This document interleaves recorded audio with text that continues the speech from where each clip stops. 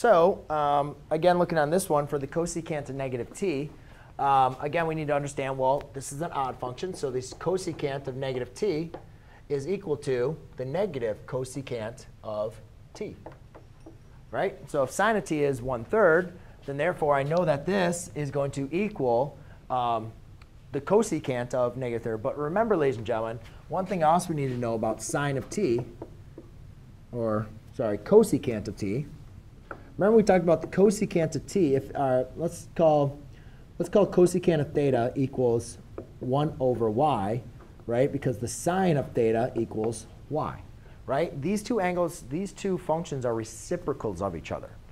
So therefore, if this is 1/3, I need to not only take the negative value of it, because we know it's going to be now be multiplied by negative, but to relate it to the sine of negative t is now going to be the reciprocal, which would be a -3.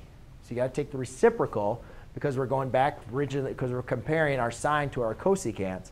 And then we have to use, since they're odd functions, they're going to be the opposite sign as well.